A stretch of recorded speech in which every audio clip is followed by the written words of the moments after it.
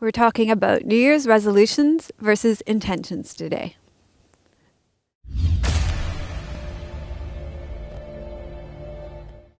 Hi, I'm Dr. Melissa West, and welcome to Living Your Yoga. Well, it's that time of year again, and on December the 31st at 12 a.m., people will make all sorts of promises to themselves about what they're going to give up, or the kind of promises that they're going to make themselves about things that they're going to, habits that they're going to form in their life. And New Year's resolutions are really about this kind of outside-in approach to changing what you don't like about yourselves. And as a yogi, I have to say they don't really take into account ahimsa or nonviolence. They can kind of be a little violent in their approach. People go on diets and they're not very nice to themselves at this time of year. So as yogis, we know that we are already perfect, whole, and complete. And when we connect to our inner selves, we simply tune into the part of us that already knows what's best for us. As yogis, we create intentions from the inside out. And they are called Sankalpas. They are the heartfelt desire for the deepest level of your soul. So on New Year's Eve, I want to offer you several different ways to discover your Sankalpa. I still feel that episode 72 on Sankalpa is the most important class and still my favorite class that I have ever taught. This is a free class and one that I recommend that you can practice on New Year's Eve or New Year's Day, and I'll link to it in the show notes. Secondly, if you're a member or you might want to become a member to access all this great material on Sankalpa, we have a lot to choose from on the membership site on Sankalpa or intention setting.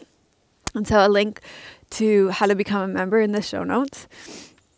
So firstly, we have a lecture that I created on Sankalpa in 2012, and I'll link to that in the show notes. And secondly, we have a 5-part series on Sankalpa or intention setting that I created in January of 2013 last year. And this 5-part series includes, firstly, a 10-minute practice for setting your intention for your yoga practice. So you could use it at the front of any yoga practice. Secondly, it has, so that first one is a little seated meditation. And then the second thing is a 60-minute practice for setting your intention for your day. And you could use this at the beginning of any day. And I know a lot of people do this for a while and they find it makes a massive difference to their days. And again, it's a seated meditation with the mudra. It's quite beautiful. And then there's some things that will help you discover your strengths and values, and that's helpful for discovering longer term intention setting. And what else is there? There's a 26-minute or 28-minute yoga practice on setting longer term intentions by expressing your dharma. And this comes out of the Bhagavad Gita. It's based on the teachings of the Bhagavad Gita. And finally, there's a 16-minute lecture that I put together. I asked everybody, what are your questions on Sankalpa that haven't been answered yet in that lecture that I did the year before from the free yoga class that I gave in the year before that in 2011. And I put together this lecture that was about 16 minutes to answer all those questions. So all of the links to those things are in the show notes. Leave your comments and questions below. Post your intentions for 2014 below, and I look forward to hearing what's in store for you this year.